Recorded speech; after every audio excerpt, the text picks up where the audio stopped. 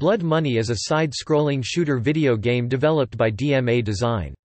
It was published by Psygnosis in 1989 for the Amiga, Atari ST and MS-DOS, and in 1990 for the Commodore 64.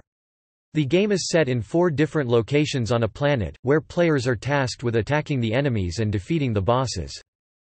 The game began development immediately after Menace, and borrowed similar gameplay elements. The development team used advanced hardware to develop Blood Money, using improved graphical and technological processes. The game was inspired by the presentation of Mr. Heli, and the animations of Blood Money would later inspire the development of Lemmings. The game was released to positive reviews. Praise was given to the game's graphics and gameplay. The game was also commercially successful, selling over 40,000 copies.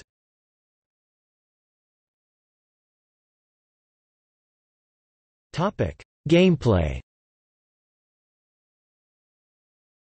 Blood Money is a horizontal side-scrolling shooter that uses 2D computer graphics.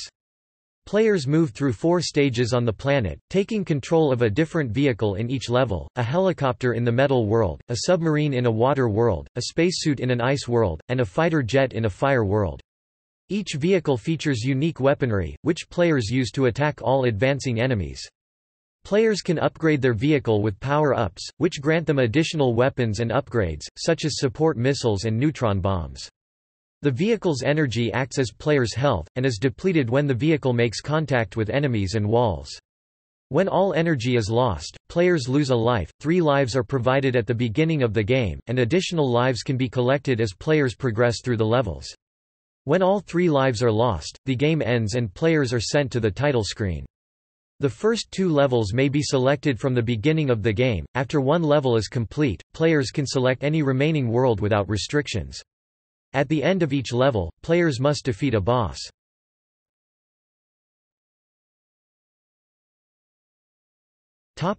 Development. Following the successful release of Menace in 1988, David Jones began developing Blood Money on 4 January 1989, on the 25 MHz 386DX computer that publisher Psygnosis granted him. Alongside a personal development system, Jones saw Blood Money as a further development of the concept used in Menace. Jones was heavily inspired by the cuteness of Mr. Heli 1987 during the development of Blood Money.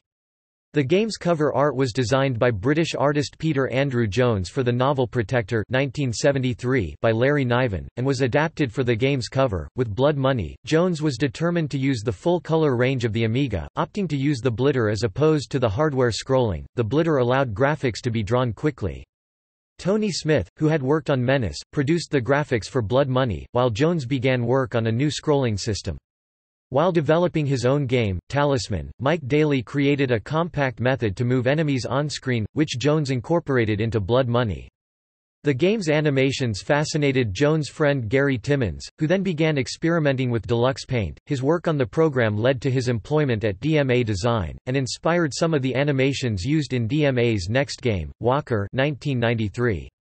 The game's introduction required a star field, which Jones took from a quick demonstration that Daly had been working on. The game was ported to the PC by Tim Ansell of Creative Assembly, and to Atari ST by Jones' friend Wayne Smithson, while Daly began porting the game to the Commodore 64 following the Personal Computer World Show in September 1989.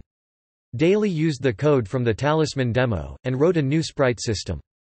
He also reworked the multi-directional scrolling, and wrote his own tape loading routines, wanting one that allowed players to play a simple game while Blood Money loaded. Smith designed the graphics for the port, and became confused by the limitations of the hardware. He had to draw double pixels in Deluxe Paint, and was limited to 16 colors.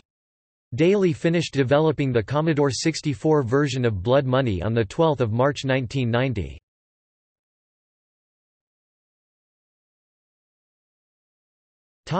Reception. Blood Money received mostly positive reviews from critics upon release, particularly for its gameplay, graphical design, and sound.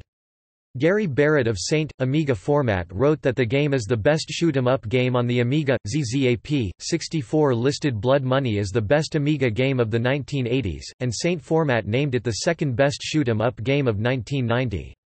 The game sold 40,000 copies, which is double the sales of Menace. Stuart Wynne of ZZAP, 64 found the game superb to play, while Robin Hogg of the same publication wrote that it measures up to the game's brilliant graphics.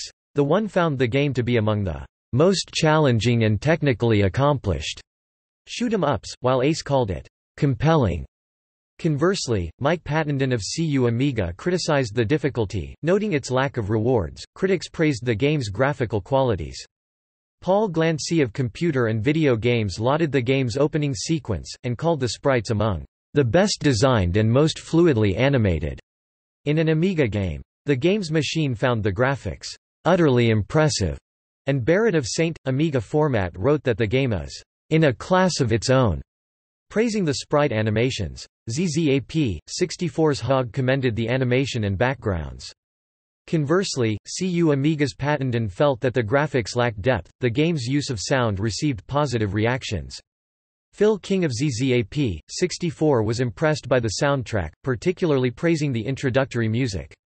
The Games Machine echoed similar remarks, writing that the game features excellent sound, and Glancy of Computer and Video Games wrote that the sound chip was put to bloomin' good use. Barrett of St. Amiga Format preferred the sound effects over the music, though felt that they were inferior to those in Menace. Pattenden of CU Amiga felt that the sound is a poor tune and some average effects, while Ace called it a little weedy.